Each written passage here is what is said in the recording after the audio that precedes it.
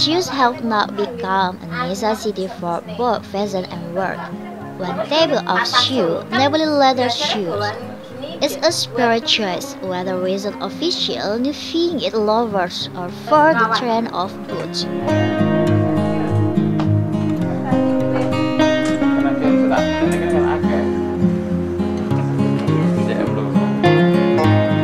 One of the women in Kediri, Dasih Sugiati, took advantage of this opportunity, who has opened a leather shoes production business since 1994 with her husband.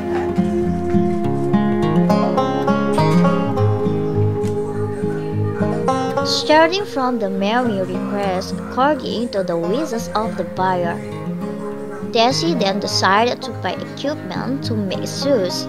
Armed with her husband's experience in making shoes, Dasih opened a shop called Denyu in her home, Buluwati village, Kediri city until now.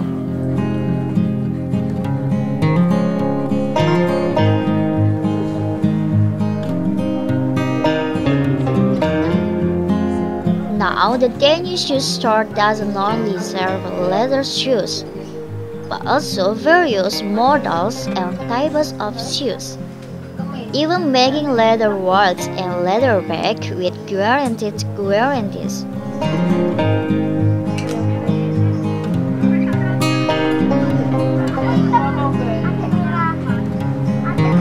In the era of the pandemic, the leather shoes business was about to survive, even though it experienced a decline in sales turnover.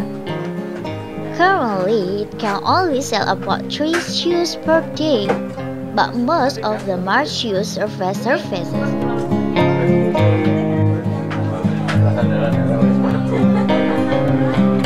The price at Denyu itself ranges from 175 to 750,000, depending on the models and the buyer's request.